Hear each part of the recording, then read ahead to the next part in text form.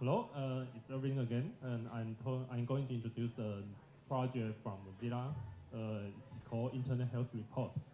And this project has been run for, I think this is like the fourth year or third year. And it's a project from the Mozilla Foundation to collecting the internet issues around the world, including good things and bad things around the world in the past year. And it will be released, this year's report will be released on January next year, I think. And the report we are collecting will have like 60 articles in the report, including reviews, stories, statistics, and other relative documents about internet. And in this year, we have a very special part in the report, which is called People's Index.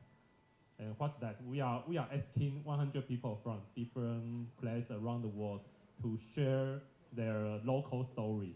Like for example, we are asking Lulu from Taiwan to share Taiwan's local story.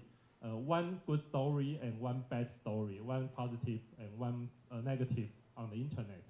And for now, we have many stories from, of course, American, Europe, and we are especially miss stories from East Asia, South Asia, East Asia, and of course Africa. So I would like to work a bit on this.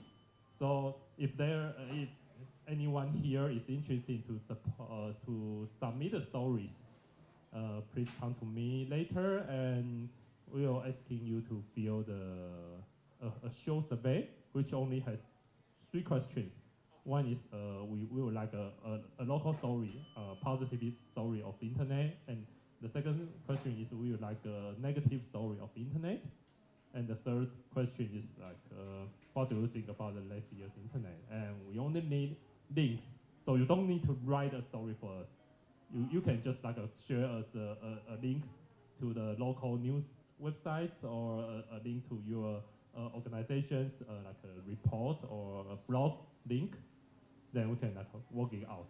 So that's all from me. We need your stories, and welcome to submit your stories. How to submit? Come to me later, and I will send you the survey link. Yeah. I will send you the survey link, and you can fill all the surveys later.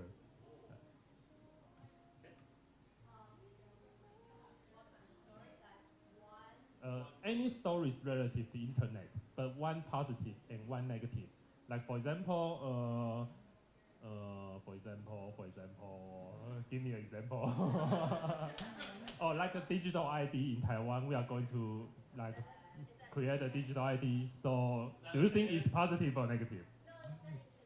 It's relative to internet because it's like the digital ID is used to connect it to like a T-roll system and used for government to retrieve your data from one organization to another one. So that's key to internet. Yeah. So anything you think is relative and is important to your local area, and you want to share with people from around the world, from other places, then it's fine.